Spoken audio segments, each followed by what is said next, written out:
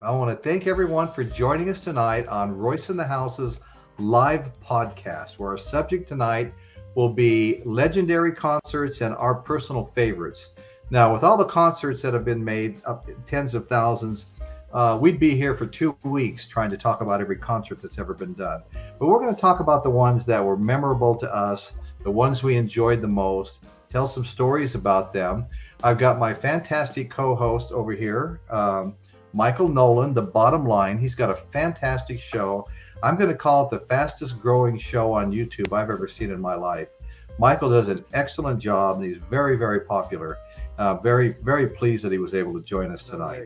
But that was cool, you know, meeting Jason Bonham when he was just so young like that. And he was talking about how he had the best teacher in the world. I just did a video on Klaatu, right? Oh, yeah. Oh, yeah. And I understand you're a fan too. Yes, I am. Right? Okay, dig this. I've already pinned the comment, so you guys go over to my channel and see this video for this reason only. Terry freaking Draper of Klaatu said thanks, and the biggest what do you call thumbs up I could have gotten from this guy? Wow, that's cool. He said I was accurate. I was accurate.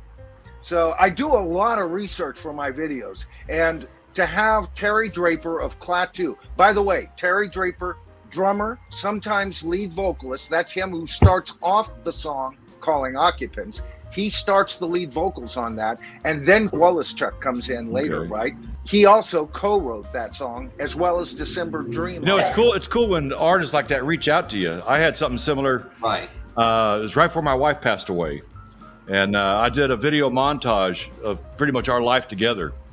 And I picked a song from Boston. Well, Fran Cosmo, the second singer for Boston, saw my video and contacted me. And I go, oh my God, it's Fran Cosmo. And he was thanking me for using the song that he sang, you know, for my wife's video. And I went, wow. And he said, you know, keep me up to date what's going on. So all during my wife's illness up to her death, you know, I was telling them what was going on. And so it's pretty cool when you have an artist reach out to you like that personally. Oh yeah. You know, it was interesting because I should say. But what I've been meaning to do that video since I started my channel, and well, actually, I started the channel. If you guys, I don't know, Royce, you may remember, my channel started off being a tech-oriented channel. We used to do, you know, tutorials on how to edit for YouTube, you know, how to light for YouTube, things like that. And that's why I just recently redid my thing on the Beatles Get Back. Because that was just a one-off. I did that. You and I might have hooked up right around that time, Royce. I think that's right around the time I discovered your channel. And so and I had such a great response. I actually got 1,000 views. For me, I was getting maybe 125 views at that time, right? And on a good video. And so that kind of changed the whole complexion of my channel. It really did. That was like, okay, this is what I want to do. You know, I enjoy doing that other stuff, but this stuff speaks to me, you know? Right. And just doing that. And I always wanted to do a thing, but I wanted to kind of get established before I do. I didn't want to come off left field because Klaatu is not known, especially to younger viewers. And really not to a lot of people beyond their first album. They might remember them. Oh yeah, that's the band everybody thought was secretly the Beatles. And they've become a curiosity item in history. And there's so much more than that. They really are. I call them the Gilbert and Sullivan of rock because they have that whimsical humor throughout all of their music. That's pretty much like right out of a Gilbert and Sullivan play, you know. Yeah, their songs are so unique. I mean, there's one song on there, Sir Rugglesby. Rugglesby. Oh my God! That sounds like something off of Sesame Street. I'll be the only man who's ever been to hell and come back alive. Yeah, I love it. I love it. And then they go from that to Mr. Manson. You know, I love that Mr. Manson song. I mean, that is wow. Am I God Almighty? Remember that part? Yeah. Oh God, that sends chills down. But the riffs, the guitar riffs are great. Oh, D Long. One of rock's best guitar players. Do you know on their Endangered Species album, he hardly plays on it. because the record company told them, look, we need to update your sound. So Wallace Chuck was in favor, and he sounds great on that album. But both Terry and Dee are hardly even on that album. You know, they brought in others like studio guitarists and things. And I'm going, how can you possibly? First of all, Terry Draper has one of the best feels. I mean, he's very like Ringo. He has almost that trip kind of approach to his drumming. But they were bringing in drum machines and the latest studio drummers that were hooked into drum machines and all of that. And then Dee Long.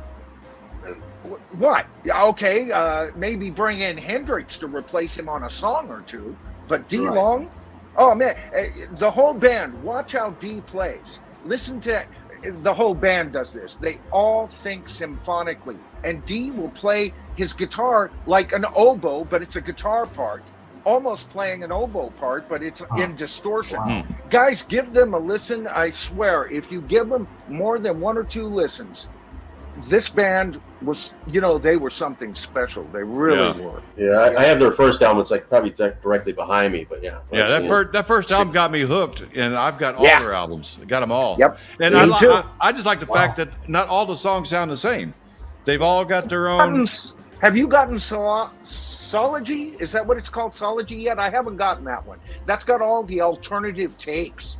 It's like a double CD. You can get it from their site. But I want to get that one next. Yeah. I see Rachel is commenting about Klaatu. That's because they're Canadian. Actually, she was. She brought them up on today's show too. Really? And then I think Massey too had like a promotional copy, and he had an insert of when the label sent it out, and they had something about the Beatles. I didn't see the whole thing, but it's something about like they were kind of promoting it. Well, yeah, it's not so much they were promoting it; they just weren't denying it. Royce, you talked about again special concerts. I saw Alan Parsons up in Santa Rosa. I didn't have to leave town, man. Wonderful. There was no Eric Wolferson, okay, but the band was tight, and I got a chance. And it was such a small venue that I got a chance to go up and shake his hand and tell him, I thank you very much. And you know what? Personally, to me, I thought, this guy's heard this 1,001 times. And you know what? He looked me right in the eye and said, thank you, in such a sincere way. I was hooked. I thought, he really cares, But, what a nice guy. What a nice guy. And I'm a big Alan Parsons. I like all of the Beatle-related bands. I love Oasis, sort of, kind of. I love, I said in one of my videos, I have a love-hate relationship with Oasis. They're brilliant, okay? They're brilliant, but they can also, of course, ELO, I mentioned Klaatu, and Badfinger. Everybody asked me in my latest video, why didn't you cover Badfinger? Oh, Badfinger's coming, baby. Right. Oh, good. Yeah. Right. Oh, good. Yeah. I actually did lights for Badfinger one time, 1991. That's right. You said that before. Yeah. And I just saw Joey Mullen with what's his name? Todd Rundgren.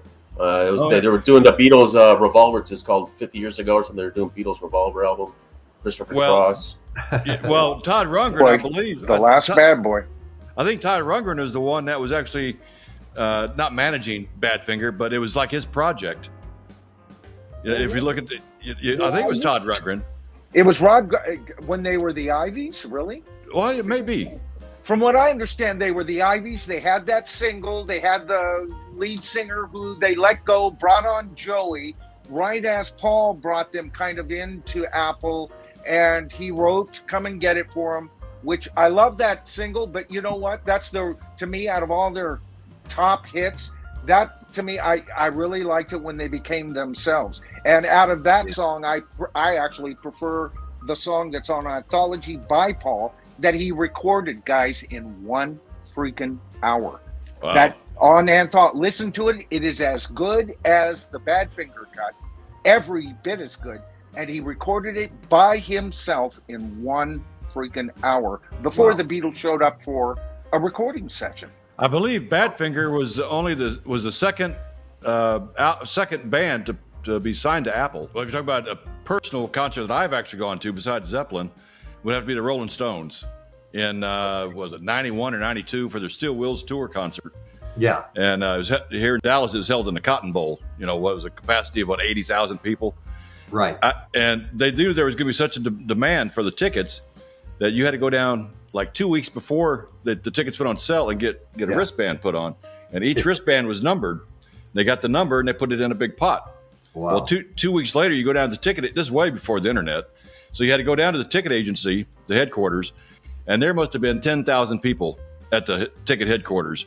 And they drew the number. It was my wristband, and I was number one in line. And I got I got 6 front row center tickets in the Cotton Bowl for the Stones. I mean, best concert ever. But I tell you what, I have much more respect for people that sit on the front row when they got flash pots going off. Those things are hot, even on the front row. Right. But that was one of the dream concerts, you know, being on front row. I mean, I was so close, I could see Mick Jagger sweating. To McCartney, 76 at the Cow Palace Wings Over America tour, and festival seating, and Fortune Favors the Brave. I mean, I was right there, 7 feet away from him as he played Yesterday. You know, amazing. My most treasured moment. I'm envious because at that time when that concert tour was going on in '76, I was stationed overseas in Guam, and I'm a McCartney fan, and I'm thinking, oh my God, if I could be back in the States to see McCartney. It wasn't until 1990, I think I finally saw him in 1990 at Texas Stadium. I saw him on that tour. He was in Berkeley that time, and they set new sound levels. Everybody complained. They tried to get the concert shut down. But here's the difference. I paid probably, $20 to see him the first time, Wings. And this time it was like 150. This time he was this small, and you watched him on the large screen TVs. Yeah. And I said, never again. So that's why, these rafter nosebleed ticket things. You guys, I don't care who it is. I am not going to pay $250 to watch a damn television. No. That's just not going to happen for me anymore. Right. That's something I used to always wonder about when I was a kid, for my military service and all that. I went to concerts all the time. But no matter how hard I tried, I always end up in the balcony. Always into the balcony. I go, how do those people get those tickets down there? It used to drive me crazy. And over the years, I found out how a lot of those tickets are sold to corporations, and they reserve a bunch set aside, but I never could get floor tickets. They're calling it dynamic pricing.